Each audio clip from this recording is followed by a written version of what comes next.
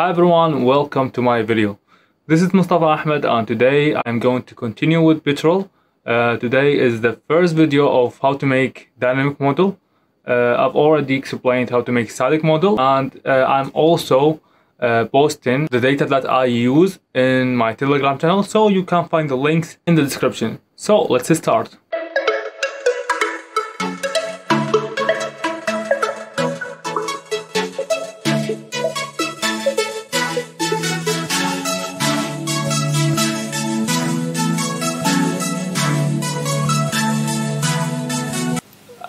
As you can see here, this is a static model that I've made, and today I'm going to show you how to make a fluid model.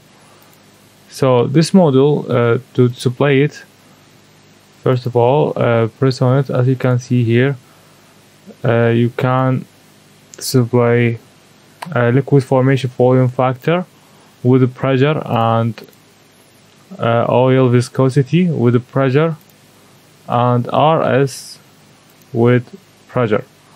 So today we are going to do these things. So let's start a new model. To start a new model, here in 2017 version, you can find it in reservoir engineering.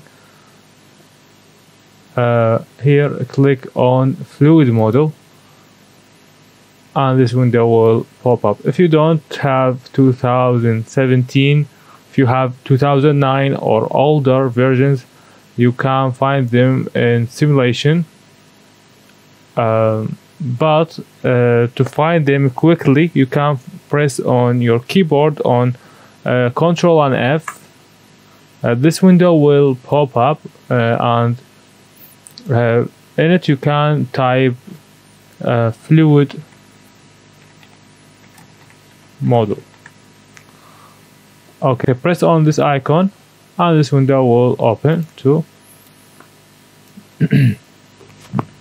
So here I have already fluid model, so I'll make a new one to show you how to do it step by step.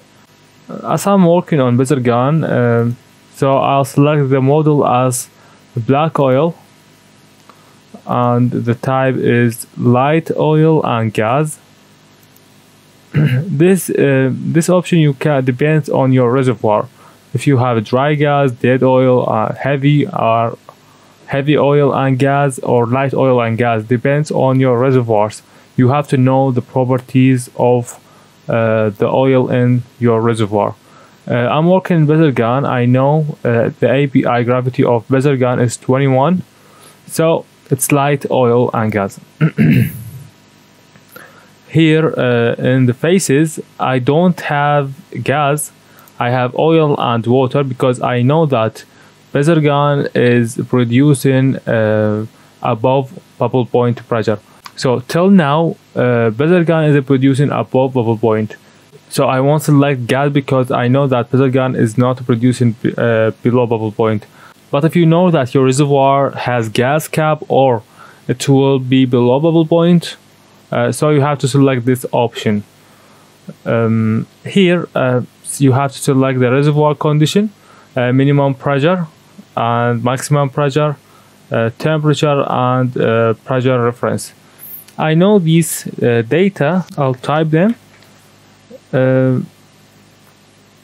Maximum pressure is here I have to change the units. It's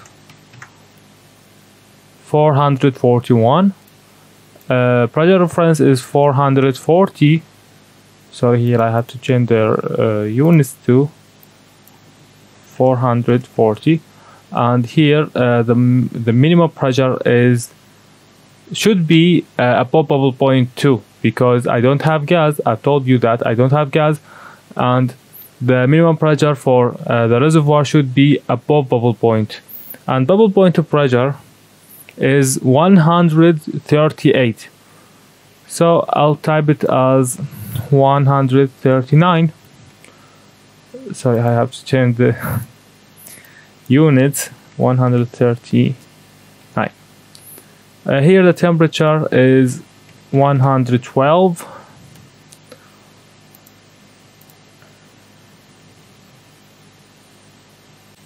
The gas gravity for bezel gun is 0.75 and API gravity is 21.6. Bubble point pressure is here, the units should be, bubble point pressure is 138.5.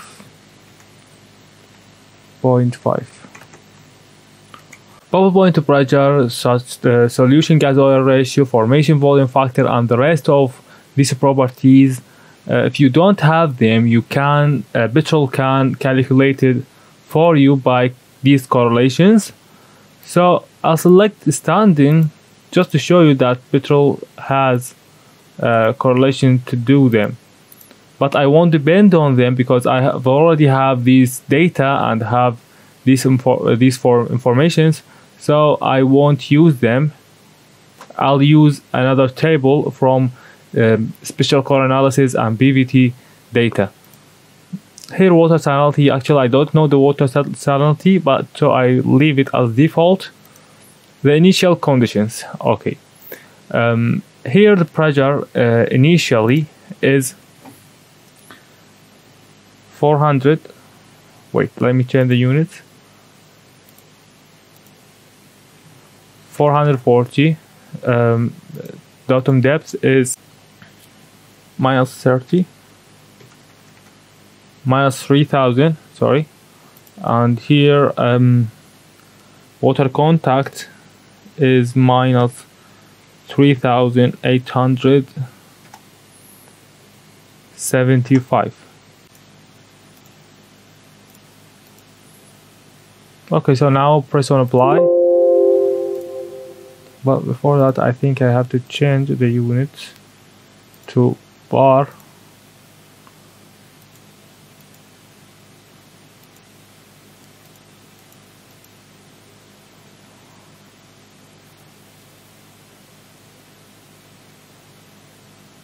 Here,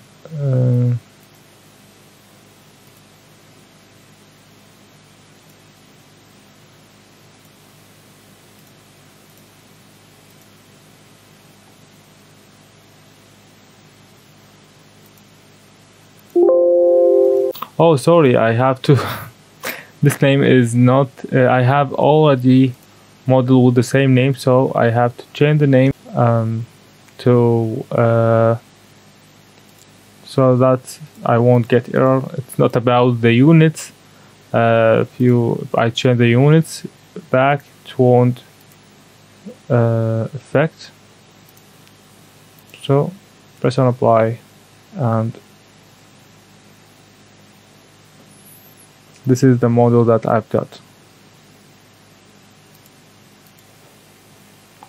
Okay, if I display it, as you can see here, these are the properties. It's not match anything, and these are the real properties. So let me show you how to edit this. Okay, so this is the oil, and right click on it to press on fluid spreadsheet.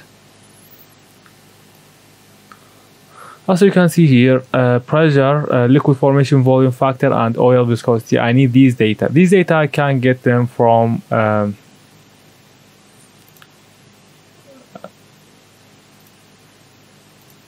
here. Okay,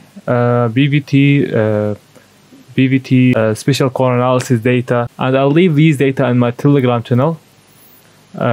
So I'll delete these all, and then I'll get my data from here. Right click, spreadsheet, copy them, and then here I'll paste them. Press on apply, and these are the data.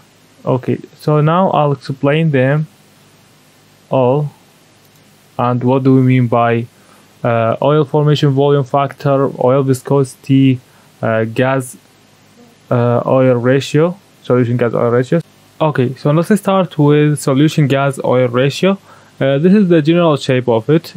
So RS a bubble point is still constant at the same rate, but below a bubble point it will be decreased. As you can see here, if we display only the RS here, this is the bubble point pressure, I think 94. So a bubble point it will be 94. It will be 94, but below bubble point it will decrease, as you can see here. So this is the first property, and this is the second one, oil viscosity. As you can see here, oil viscosity is decreasing above bubble point, but below bubble point it start to increase. It decrease here because of the oil is stretching a little bit because of the compressibility is decreased, so it will stretch a little bit, so the viscosity will decrease, and it increases right here because of the gas is liberated from oil, and it will be two-phase, so the oil viscosity will decrease. And if we go back to Petrel, so this is the oil viscosity. As you can see here, above bubble point is decreasing, but it's increasing below bubble point. So this is the second property. The third one is oil formation volume factor. The oil formation volume factor, or PO, defined as the oil at the stock tank to the oil at the reservoir. So the volume of oil at the stock tank or at the surface to the volume of oil at the reservoir.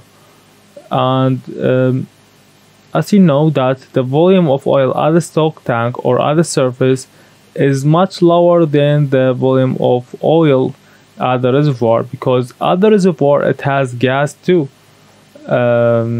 So when gas is liberated from oil, the oil volume will decrease.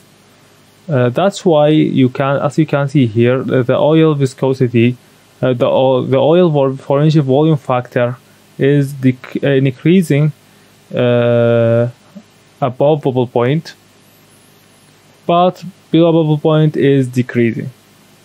And if we go back to Petrel, you can see it right here. The oil formation volume factor is increasing above bubble point, but it's decreasing below bubble point. So this is what I have for today. In the part 2 we'll do history matching, and we'll continue with dynamic model. So thank you for watching, and see you in another video.